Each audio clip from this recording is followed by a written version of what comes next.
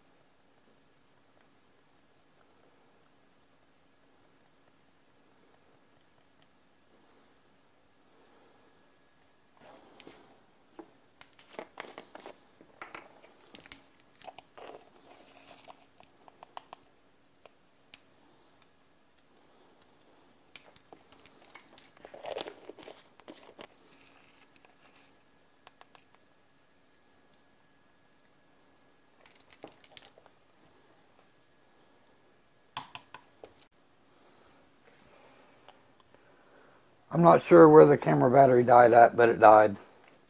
Still mixing up everything.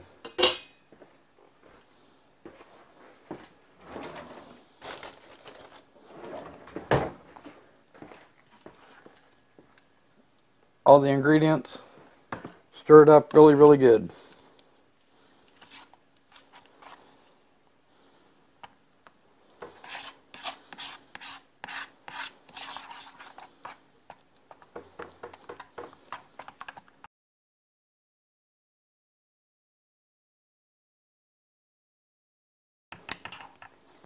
What it looks like when you're done.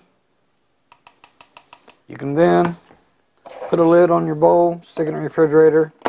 Be good for 2 to 5 days, or you can use it immediately.